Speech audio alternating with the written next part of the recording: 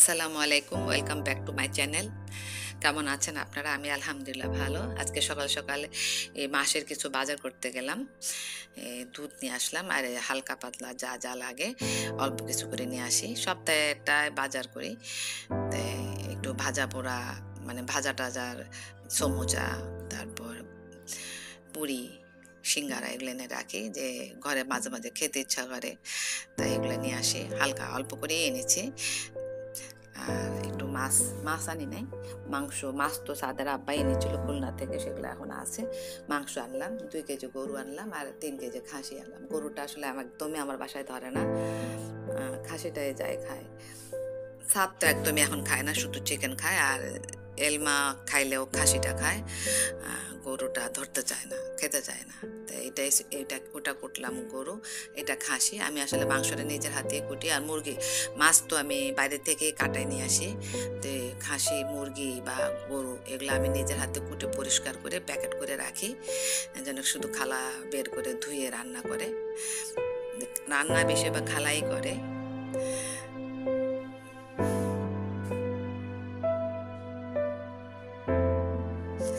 ময়লা টয়লা চর্বি টর্বি এগুলো ফেলে দেয় আর কি।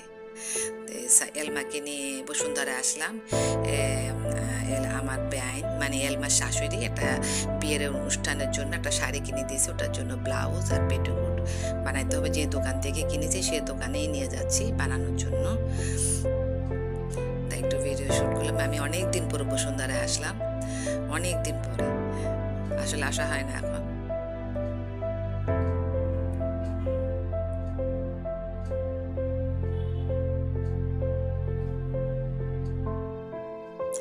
একসময় আমার খুব প্রিয় জায়গা ছিল, যখন 4 তলায় আমাদের একটা দোকান ছিল আমার বান্ধবীরা আমার বসুন্ধরায়।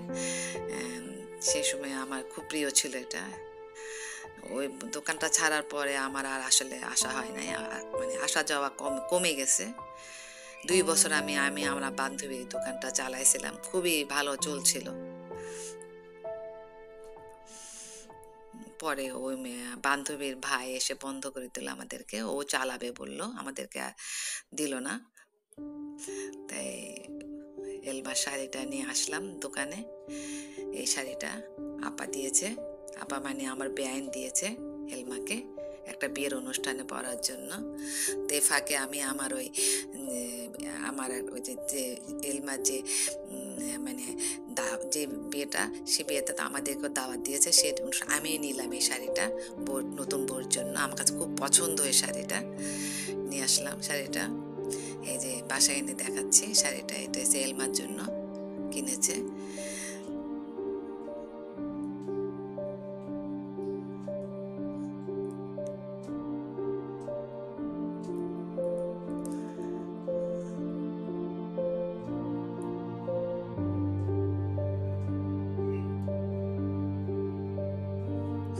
সুন্দর শাড়িটা, কিন্তু এটা ক্যারি করতে পারবে কিনা এলমা, সেটা হচ্ছে বড় ব্যাপার।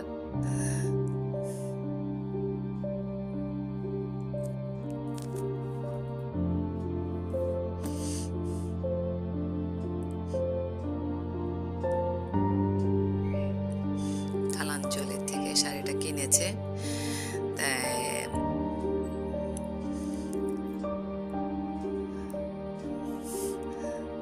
তা আমি আসলে বুধবার থেকে খুবই অসুস্থ ছিলাম, অল্প অল্প ছিলাম। বুধবার একটা প্রচন্ড আকারে অসুস্থ হয়েছিলাম। এই ব্লগটা আমার বৃহস্পতিবারে আমি সকালে উঠে নাস্তা খেতে আসছি টেবিলে। তার আগে আমি 2 দিন আমি বিছনাতে করতে পারি নাই।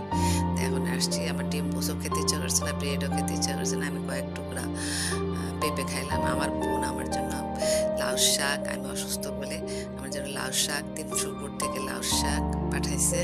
রাত্রে তখন বাজে 10টা, ড্রাইভার বাইক দিয়ে আসে, আমাদের দিকে থাকে তো, ড্রাইভারকে দিয়ে পাঠাইছে। ড্রাইভার ওই বাইকের পেছনে নিয়ে আসছে, লাউ শাকটা দিয়েছে,